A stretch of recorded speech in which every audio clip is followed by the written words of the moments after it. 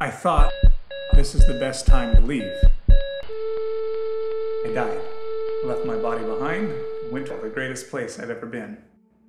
It was August 2nd.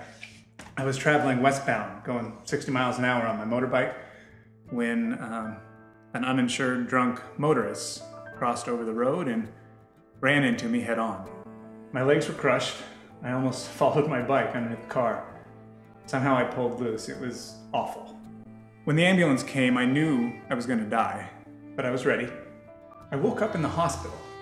Nurses were sticking tubes down my throat, sticking me with needles, probing and poking, and then, well, I checked out, plain and simple.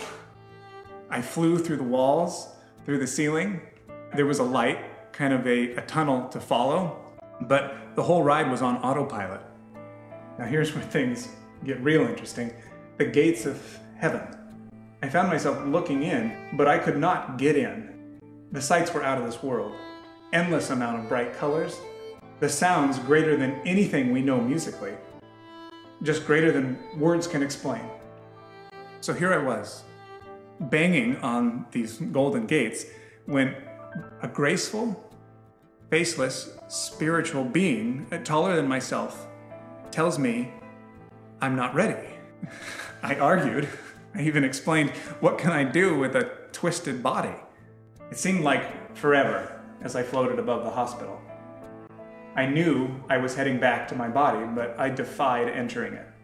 As I closed in, I could see the support team of people running back and forth. I hovered a little while, and then bang, I was back.